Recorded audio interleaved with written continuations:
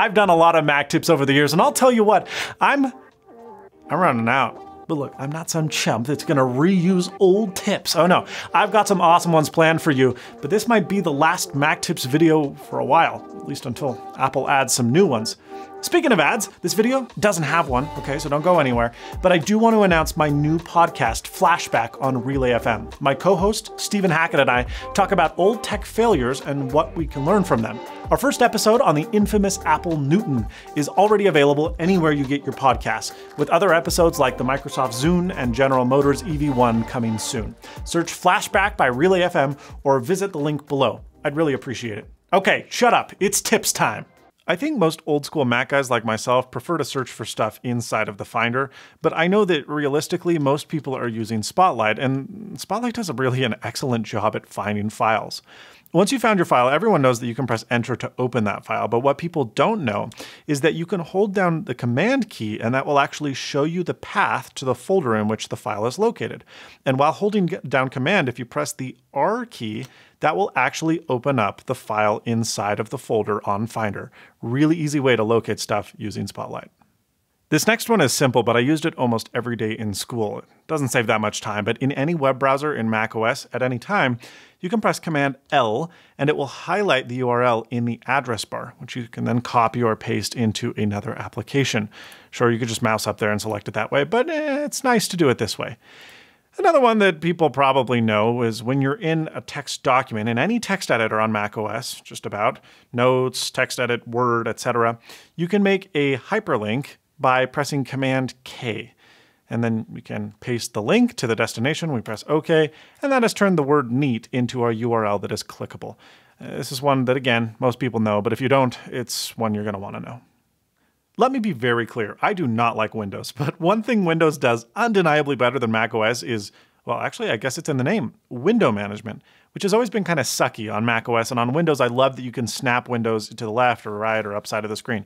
And you can actually do that with a third-party tool called Magnet or Better Snap Tool. There are many of them available for macOS, but Apple did improve things recently in a latest version of macOS, and that is that these little radio buttons over here, if you hold your mouse over them long enough, you'll be able to see this drop-down selection where you can enter the app full screen and or split it to the left and right side of the window, just like the iPad. You can select another window and that'll take the other half and then you can resize accordingly. It's really not the best way to do things, but it does work. You'll also notice if you have an iPad on the same network that you can, from this button, open that window in Sidecar on your iPad, which is kind of handy. I assume that most people know about hot corners, wherein you can specify an action when you move your mouse into a specific corner. They're handy. The problem is that on smaller displays, they're very easily accidentally triggered, I should say. And so what you can do in macOS, and Apple really doesn't make a big deal about that, but you can use modifier keys. So you can hold down the Option key, the Command key, or the Option and the Command key to then trigger an action. So if I have this do desktop in the top right corner, if I move my mouse up there, won't work. If I hold down Command, won't work. But if I hold down Command and Option, there you go. So this allows you to set a modifier for hotkeys so that they're a little less accidentally triggered. Unfortunately, you can't double up in one corner, which is really a shame. They should add that. I think just about every Mac user knows about Command H, which allows you to hide your currently active app. But what a lot of people don't know about is that you can do Command Option H, and it does the inverse. It hides everything except for the app that you have currently selected, which is a great way to clean up your workspace. Okay, let me show you one more here. And that is that in any application with multiple windows, everyone knows that you can do Command Tab to cycle through apps, right? But you can actually do Command Grave. The Grave key is the one right above the Tab key, the tilde, and that will actually cycle through your windows in an app that has multiple windows open. With both Command Tab and Command Grave, you can actually reverse the order in which you advance by holding down the Shift modifier.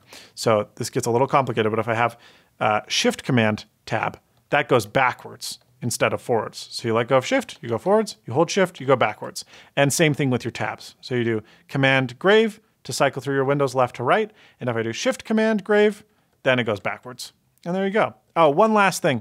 Let's say you have a window in the background that you want to move over without deselecting your current window. You can actually just hold the Command key and then drag the window, and that allows you to move this window wherever you want without actually making it the active window. Pretty handy.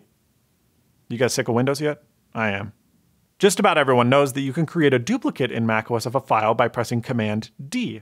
What people don't know about, however, is a very old macOS feature that's been around since the Lisa. This thing is crazy old. It's called Stationary Pad. You can enable it by pressing Command I or entering the Get Info submenu from the File menu. And it's located here. And now that you see me pointing it out, you're probably thinking to yourself, what the crap? Why have I never noticed that before? Stationary Pad, back in the day of the Lisa, the idea was that users would create files by quote unquote tearing off a piece of paper or an appropriate type of stationery, which allowed you to edit that file. There wasn't this whole notion or idea of launching apps like we do today. And macOS, for whatever reason, has kept this feature around for years and years and years. And you can now designate any file as stationary. So once you enable it, you'll note that if I double click this file now, it automatically creates a copy and opens it in the application that it's supposed to be opened in, the default application. This is great for forms and templates when you need to create multiple files. Now you might be wondering, okay, well, what's different about this than just clicking duplicate and then opening the file? This is stupid. Well, there are specific applications like Word that know about stationery. And so if you have an element in that document, such as a user-prompted fill form, Word will automatically open up the document to the first fill form prompt, helping you save time, making it actually a pretty awesome way to easily and quickly fill out forms. It's this weird old relic that's been around forever, and for whatever reason has just stayed around in macOS. This is one that I forget about because it's just second nature to me as a Mac user, and I forget because it's totally not a thing in Windows, and it pisses me off every time I use that frickin' OS that should burn in the depths of hell. Sorry, I'm getting distracted. Okay, anytime you have an upload window, so right here we go to upload, choose file, and it's defaulting to the wrong folder, but I've already got the folder that I want over here on the left side in my Finder. In Windows, you have to navigate to the path, and it's an operating system made by gerbils. Well, in macOS, you just take the file that I want to upload, I drag it over into the window, and it properly copies the path. If you do that in Windows, it completely moves this file into whatever location that's in this window, which is the stupidest thing on the planet. But over here, it just works. You drag your file, you press choose, and you're done. Super handy. Okay, I got to give Windows some credit. It does do one thing a lot more sensically than macOS, and that is in the File Explorer or in Finder, when you want to move a file. Everyone knows you can press Command C to copy a file, and then you press Command V to paste it, but that just creates a duplicate copy, as you know it should. Well, in Windows, you can press Command X to cut a file, and then press Command V to paste it into a destination folder, and it actually moves the original file. In macOS, you have to copy the file, and then you press Option Command V, and instead of pasting a copy, that moves the original. It's way stupider than just Command X and Command V, but it is what it is. I've already told you that one though, so, well, if you learned it for the first time, you're welcome. But that's probably a repeat for most of you. But what you can do is you can do the same thing across volumes. So I have over here my local hard drive, and over here I have my server that's over the network. Now, you can do the exact same action, but you can actually just easily move files in between volumes by holding down the Command key when you drag. So if I just drag the file over, it's going to create a duplicate. But if I hold Command as I drag, that will create a duplicate, and then it deletes the original file. Pretty handy. All right, this one's really easy. Everyone knows that you can click your Wi-Fi menu to change your Wi-Fi network. But what you can also do is hold down the Option key and then click that menu, and it will give you a wealth of useful information like your IP address and router address over here. But it also allows you to disconnect from your current Wi-Fi network without turning your Wi-Fi off. Super handy if you want to keep AirDrop available but want to get off, say, a coffee shop network. Pretty sweet. This is one that I use all the time, but I'm kind of a weirdo. If you use the hidden dock, which by the way is the correct way to use a Mac, but you're doing a task where you want to quickly hide or unhide the dock and keep it visible, you can actually just press Option Command D in any app at any time. The dock will pop out and it stays there until you press Option Command D again, and then it'll go back into hiding. Pretty handy.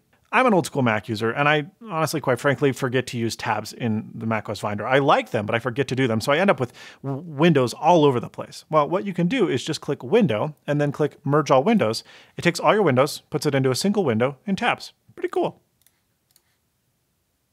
This one is one I think a lot of people know about, but in order to delete a file immediately, instead of dragging it to the trash, because then it just sits in the trash and you have to empty it out, you can press Command and then backspace.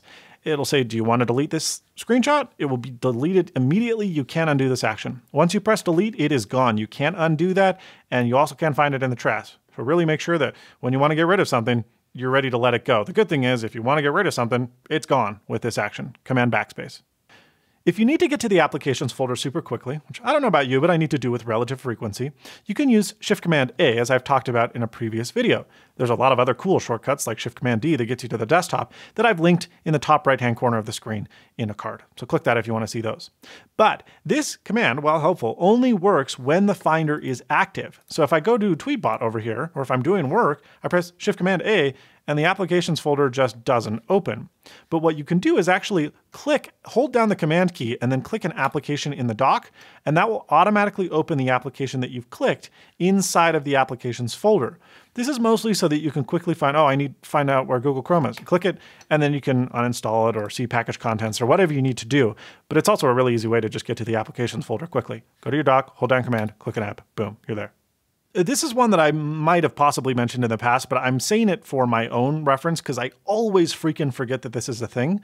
Notification Center is basically the bane of my existence, and I only ever go in here to turn off Do Not Disturb, or to toggle Do Not Disturb on and off. The problem is that takes a couple clicks and then you got to scroll. It's not very intuitive. Well, if you hold down the Option key as you click Notification Center, it will automatically toggle Do Not Disturb on and off. I keep forgetting about this one, but it's friggin' sweet. Alrighty, I'm about done with this video, so I want to lock my computer, but not put it to sleep because maybe I have things downloading or processes running in the background. All I have to do is press Control-Command-Q. Well, folks, that's all from me. If you enjoyed this video, please give it a like. If you didn't, that other button seems to work okay too. Get subscribed for more awesome videos like this one, but most importantly, and as always, stay snazzy.